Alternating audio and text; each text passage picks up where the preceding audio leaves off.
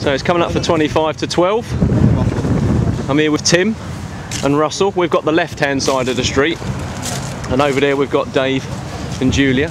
How long have we been walking around now? About an hour? About an hour. About an hour, isn't it? Yeah. So is this not a quiet night compared to how it is normally, or quite busy? It's much the same, really. It's bordering on getting busy. So yeah, not too bad. Good contact so far. Now we've been all through sort of most of the centre of town, haven't we? We're walking down New Walk now, and we're coming up to sort of Spankies and going to head off into sort of the market and stuff. Where do you find is the busiest part of town this time, if you like, the first part of the evening? Beaver Street? Yeah, Beaver Street and Lloyd's in the marketplace. It's busy at this time of night. Okay, so when we go back and have a sort of cup of coffee about 12:30, when we come out again, where would you say is the busiest then? Churchgate and stuff? Yeah, Churchgate gets busy. Up this end here, they all move down from this end down to the big clubs down at Churchgate, and there's one down at Hudderston Gate as well, live. But mostly Churchgate, the clubs are open there very late. Yeah. Can I ask you a quick question each before we head off? Russell, from your point of view, what do you personally get out of it? I mean, you know, like I said, it's 25 to 12 on a Friday night, and it's quite chilly now, isn't it? And you've been doing this for how long?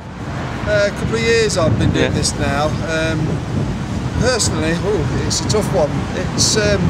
It's nice to see people enjoying themselves, and sometimes they can get themselves into a bit of bother with booze and what have you, and it just smooths that over with street masters being around sometimes anyway. Yeah. So they can carry on enjoying the night, and everybody else can do around them as well. It's just purely to see people enjoy themselves, and then we enjoy ourselves. Yeah. And Tim, because you're quite new at this, is that right? Yes, that's right. I've done voluntary work helping people through mental health situations. I've done voluntary work doing prison visiting for 5 years. Yeah, we discovered that you'd actually been a prison visitor at Stockton, where I spent some time as well, as most of the people watching this will know. Yeah, correct. Yeah. Now, one of the things that I find interesting is we're picking up bottles. Let's have a quick look at this bottle in your hand here.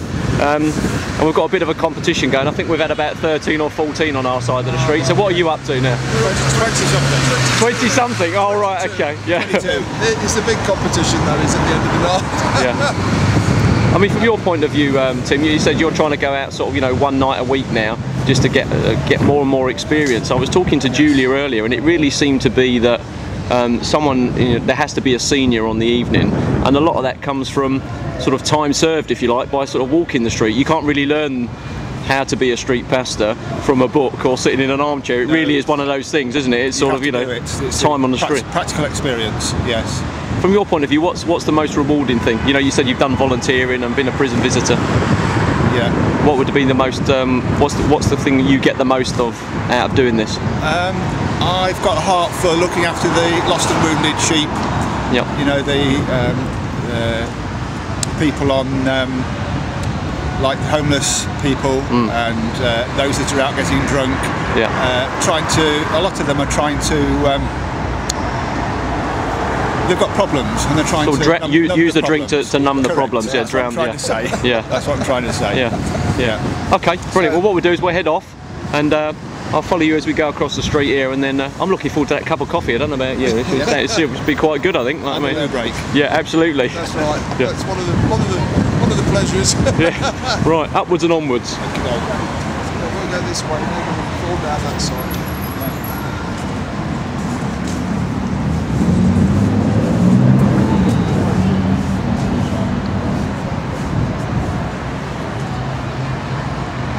So there's Julia and Dave over this side of the street. See if we can run over here. Have a quick chat with them. These guys are amazing. We've had some really nice comments. How many times have you been asked to be married tonight, Julia? I can't remember. At least one guy wanted to take you into Yates's, didn't he? Yeah. Oh, I think it's about 3 now. You've had a couple of cuddles and a few kisses as well. Yeah. Yeah. Nice. Okay. Well, I've just asked Russell and Tim what they get out of it, so now I know what you get out of it. I'll just speak to Dave, like, you know what I mean? Yeah. It's good. I mean, it's amazing. I mean, I must admit, I'm quite inspired by you guys, because you give up your free time to come out and talk to people, and you clearly enjoy it. And I think we're kind of, you know, not necessarily now, but maybe after the coffee break, and when we go out later, we'll talk a little bit more about the part that your faith plays in it, your Christianity. And like I said, we prayed before we came out, which was quite a novel experience for me to do that. So let's crack on. Where are we going now? Are we going down Market Street? Yeah, Yeah, Market Street. brilliant. Okay, let's go.